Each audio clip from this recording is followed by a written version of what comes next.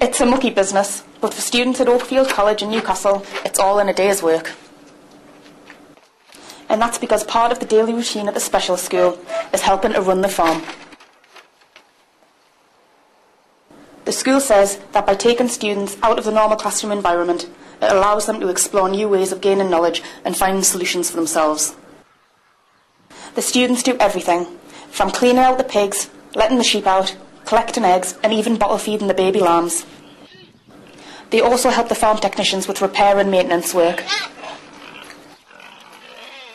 While the farm is mainly used as an alternative learning environment for students with special needs, it is also used to run several projects in order to generate funds for the school. All 72 pupils at the college have access to the farm once a week as part of their work-related learning course. By driving forward the enterprise agenda and encouraging students to take an active interest in business initiatives, the school has boosted its attendance record. The college is one of 3 Trinity school sites in the city that specifically teaches students with emotional, social and behaviour difficulties. Earlier this year, it became a national leader in enterprise education. And now, with a generous donation from a local charity, it is looking ahead to the future. The cash donation is a milestone for the charity, as it is the first one they have been able to make.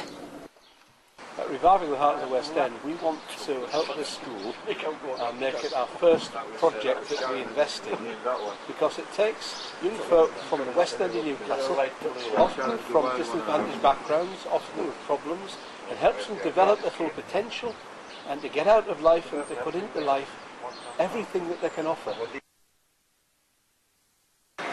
What I like about this is that it's not just generating funds for one project, it's generating funds for several. I think it's 9 projects altogether, so it's not giving money just towards one group of students and one project.